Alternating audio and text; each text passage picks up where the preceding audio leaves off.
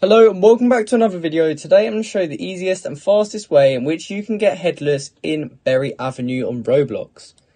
So as you can see, my character here doesn't actually have a head, so I'm going to show you how you can do that too right now.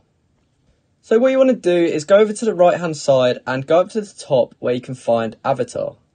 Go ahead and click on that and that will bring us to this page here. However, what we want to do is select Menu and then go down to the bottom where it says Equipped. And now from here, we just want to select Import ID.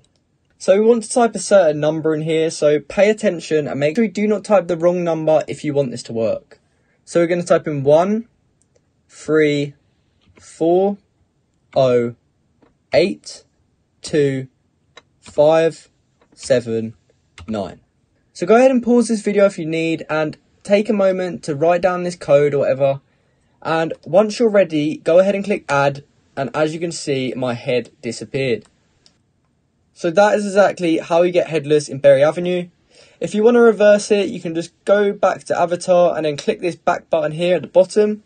It will ask if you want to reset your current Roblox avatar, and if you do want to turn it back to how it was before, go ahead and click yes and it will be back to normal. So I hope you found this video helpful and I hope you successfully managed to get Headless in Berry Avenue.